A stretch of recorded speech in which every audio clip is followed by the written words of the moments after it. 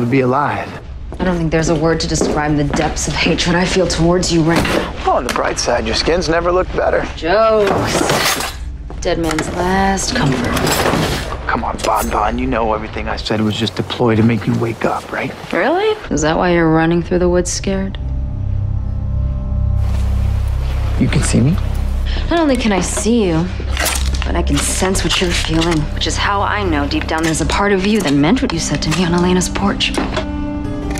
Hey, I said what I said to save your life. It's not the first time I've saved your bacon, by the way. Don't actions speak louder than words? The only reason you saved me time and time again is because you believe that if you didn't, Elena would never forgive you. A conundrum that you're now familiar with, because if you kill me, Elena will never forgive you. That's the thing, Damon, is you were so eager to remind me. I'm never gonna have to explain myself to her.